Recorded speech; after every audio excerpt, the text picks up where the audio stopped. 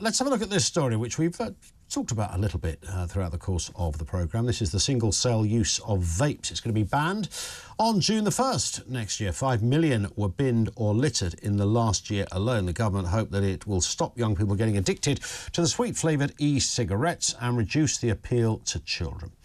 In a moment, we'll speak to Matt Crann, Sales Director at Riots Lab. But first, John Waldron, Policy and Public Affairs Manager at Action on Smoking and Health, ASH, as they are more commonly known.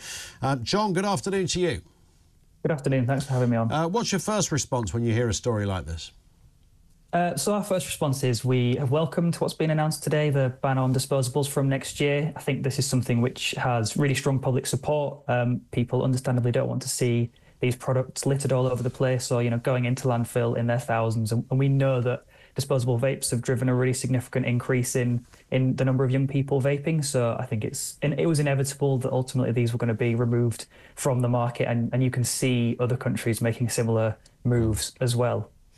I mean, these things are legal. So, I mean, they're not making vaping illegal. So some might say, well, hang on a sec, it's not North Korea or China. Why are the government getting involved in personal decisions? Yeah, so I think you're right that there are lots of different kinds of vapes, and currently these products are not illegal. But the issue with disposable vapes, it's a little different to, you'll see lots of other products on the market that are reusable, refillable. But the issue with disposables is they are, as you said before, they're littered in really high numbers and go into landfill in really high numbers in a way that other products just don't. They're quite difficult to recycle, and they've clearly developed particular appeal for young people, partly because of the way they're marketed, but also just because of they're really cheap, available at pocket money prices in a way that other products aren't. And so there really is a need to address that by removing these products from the market. But it's worth saying this on its own, whilst it's welcome as a statement of intent, is not going to be enough to address youth vaping. For that, we really need regulation to address the marketing, branding, flavours of vapes to reduce their appeal to children. And those are all measures which were included in the previous government's tobacco and vapes bill, which the new government has said they're going to reintroduce. But we really need to see that legislation reintroduced and put on the statute book to give the government the powers it needs to address youth vaping. Isn't the usual problem with banning things is, we can go back to, the 1930s and, whether it was booze in America or whatever, isn't the usual upshot that people will always find a way around it, and sometimes more determined to do so?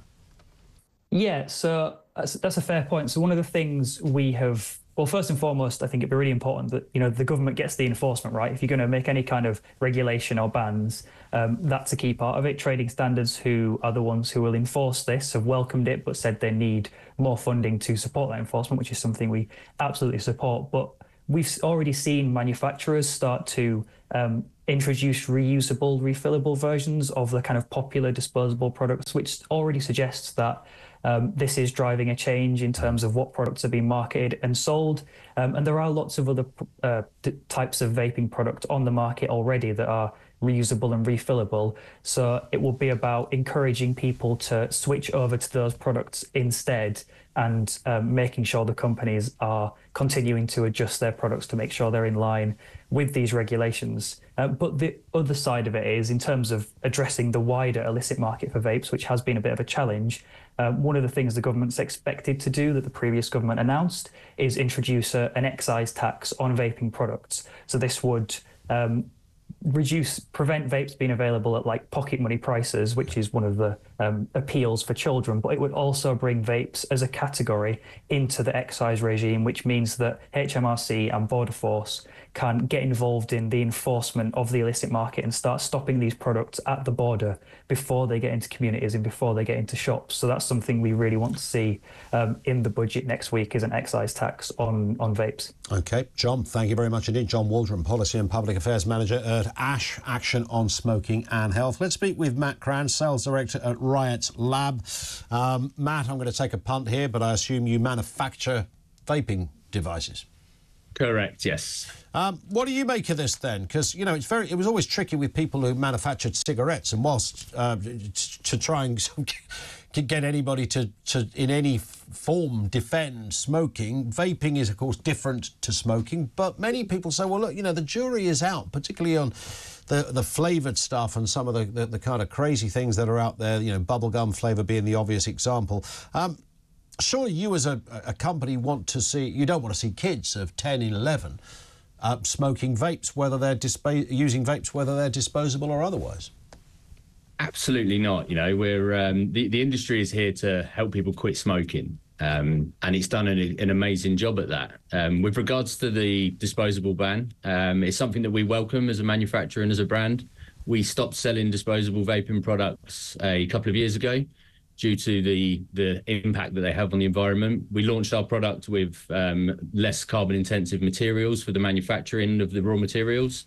We launched recycling bins, but unfortunately we had a return rate of less than 0.5%. And in the end, we were contributing to the problem of the disposables and the environmental impact. So we actually launched a new product at the beginning of this year, which is rechargeable. The battery can be recharged up to 500 times. And it's very simple to use, so the consumers can still have a product, but it's a product that can help them quit smoking and help them stay off cigarettes. That can be charged up to 500 times and be recycled. Is that more attractive for kids then? Because they, over time, they will save money, won't they? As a brand, we do not do any marketing that's aimed at children. There are rogue brands and rogue illegal products on the market with sweet candy name flavors and cartoons, but that's an enforcement issue. There's a few ways that can be dealt with. A product has to be notified to the MHRA to be listed on the market. At that point, the packaging should also be checked by the MHRA, and if it's child appealing, it shouldn't be approved at that point. It's simple. Disposables, they're currently legal to import into the UK, and after the ban, they will still be legal to import into the UK.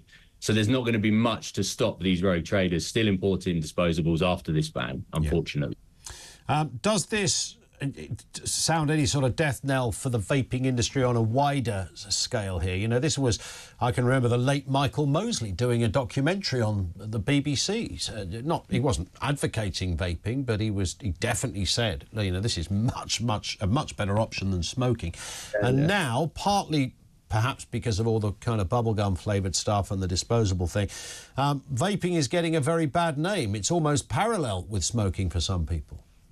Yeah, for people that don't vape and that haven't quit smoking with vaping, I'd say you're correct. Yeah, this particular law won't affect the vape industry. We've seen in the last 12 months that a huge amount of people using disposables have already moved to refillable, more economical devices. The tobacco and vapes bill is a threat to the industry. If flavours are banned, we will see a huge black market, as similar into Australia and other countries that have banned flavours. And plain packaging would be a bit of a disaster for the industry, as consumers may feel that actually this product, because it has to go in plain packaging, is as harmful as the cigarettes that are in plain packaging. So there is a threat to the industry at the moment, but I believe NHS, Public Health England, all know the value of vaping and the important role it plays in becoming smoke-free for the United Kingdom. And I'm with you on the broader point as well. I mean, it's illegal to sell this stuff to kids, right? So, you know, the law already exists. And whilst, you know, the disposable things are clearly not, because you see these things all over the place. That's no one wants to see that. But whether it was single-use vapes or whether it was something more, no shopkeeper should be selling that stuff to kids. It still comes under the same rules and regulations of smoking cigarettes. Exactly. And until there's enforcement, then there's going to be a black market, unfortunately. Whether there's a ban on disposables, whether there's a ban on anything. Correct. I think you brought it up quite well with Ash, that prohibition doesn't work, especially if there's no enforcement for it. Well, we'll watch with interest. Listen, Matt, great to have you on. Thank you. And I definitely echo that last point. I mean, this is about, there is already a law. We don't need more laws in this country. We need people to uphold the laws that we currently have. I don't know anybody that would advocate kids smoking vapes.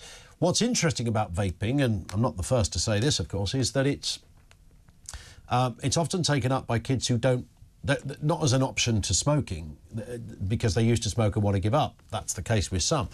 But as a completely separate thing. I've lost count of how many, 16, 17-year-olds, mates of mine who've got kids who've done it or do it. And I said, do you ever smoke? And it's like, no, they don't even think about it in that. It's not even connected in their world. So getting people off that mentality, I think, is going to be, pretty tricky. And I'm not absolutely sure that just banning single-use vapes is going to be the answer ultimately.